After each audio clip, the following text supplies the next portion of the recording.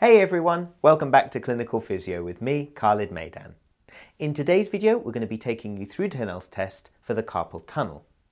And this test is designed to see whether or not our patient presents with carpal tunnel syndrome. So the carpal tunnel is the space between the carpal bones at the wrist joint and an arch-like band which sits over the top of those bones called the flexor retinaculum.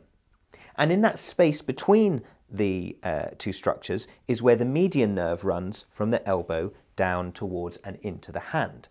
And the relevance of this is that the flexor retinaculum, that arch structure, can compress down on the median nerve, which generates symptoms into the hand, which we'll go through in a second.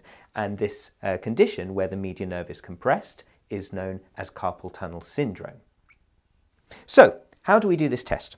We take our fingers and we tap at a point just proximal to the crease of our patient's wrist. And we're going to tap like this, and we're going to tap for approximately 30 seconds.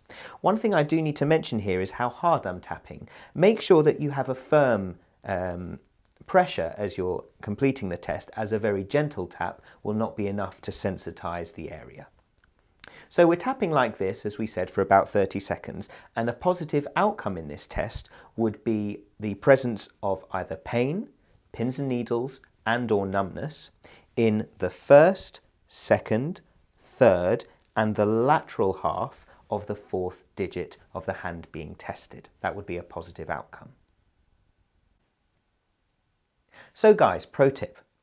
Even after you have completed your Tinel's test at the carpal tunnel, and even if it is a positive, we still need to make sure that we also rule out the neck, the shoulder, and the elbow as a potential source of our patient's symptoms. And that is because even if there is a compression of the median nerve at the carpal tunnel, long-term sensitization of nerves around these regions can still cause similar symptoms in our patient's hand that we described with carpal tunnel syndrome. Also, if you want to be extra sure of your diagnosis, you can ask your specialist to order some nerve conduction studies, which can even further make sure that you have indeed correctly diagnosed carpal tunnel syndrome. So, do we like this test? Yes, we do. We use it all the time in clinical practice. It's very easy to replicate, it's very quick to replicate, and we do find that the majority of the time, if our patient does have carpal tunnel syndrome, this test will bring it out. Guys, thank you so much for watching, and we'll see you again soon, right here on Clinical Physio.